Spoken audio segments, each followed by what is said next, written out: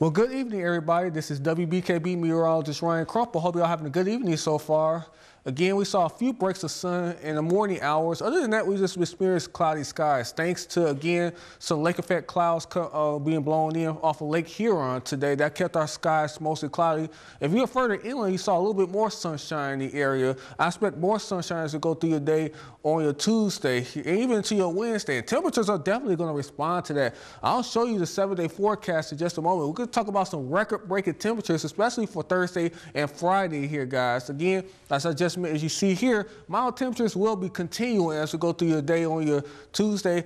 Now, we will see a change. We will see changes, especially as we go through the end of this weekend into early next week. And I'll show you that on my 7-day forecast. And again, possible record-breaking temperatures here, guys. We were talking about close to 60 degrees in terms of our temperatures here, guys. Close to 60 in some spots. Now, of course, going back to 1966, we got up to 52 degrees. That could possibly fall as you go through your day on your Friday. I'll show you that on 7-day forecast. But it's with a price.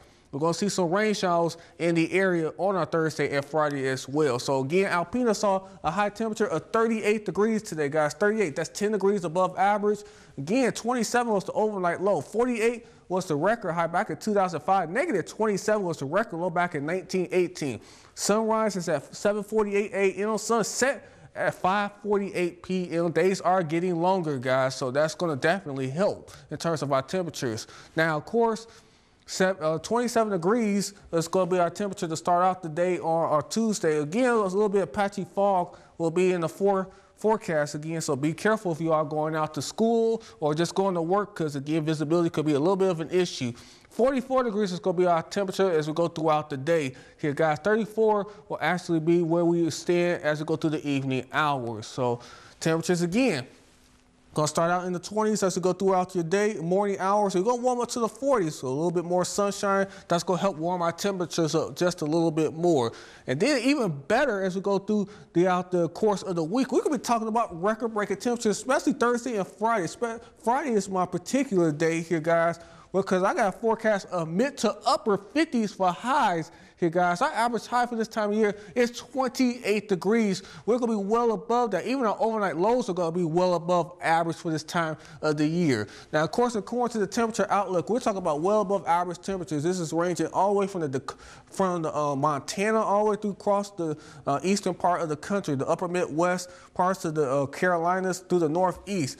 And of course, you notice that blue that's out there in parts of the Rockies and the Pacific. That cold air will eventually make it in our direction here, guys, as we go through the early part of next week. And I'll show you that also on my 7-day forecast. Now, again, like I said, we saw clouds today. That's thanks to the winds coming out of the north and basically bringing us some lake effect clouds as we went throughout the day today. So, yes, we didn't see as much sunshine over here. But, again, if you was further inland, we saw more sunshine in our area, in their area. So, again, I expect more as we go throughout the course of the day on your Tuesday.